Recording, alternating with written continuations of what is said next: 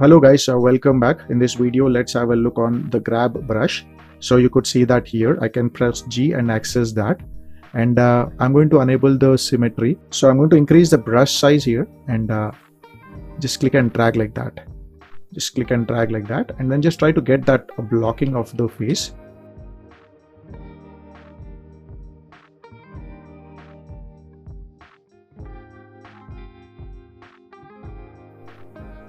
Okay, so I just got the rough block of the face, as you could see. Let's have a look on this grab silhouette. If I'm not using this grab silhouette, when I'm dragging these points, you should be able to see the silhouette is getting affected.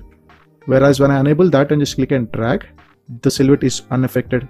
And this is a great tool when it comes to grabbing limbs and all, and you want only one side of the limb to be affected and that's all.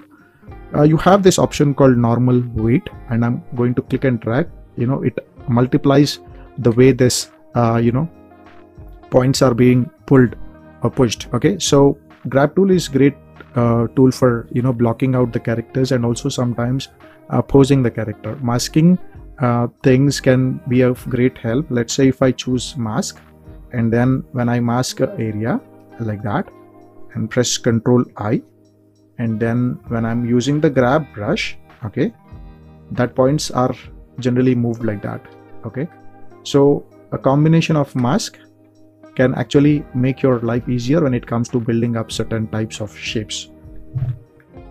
Now you can maybe remesh this model and then get more details out of this. Okay,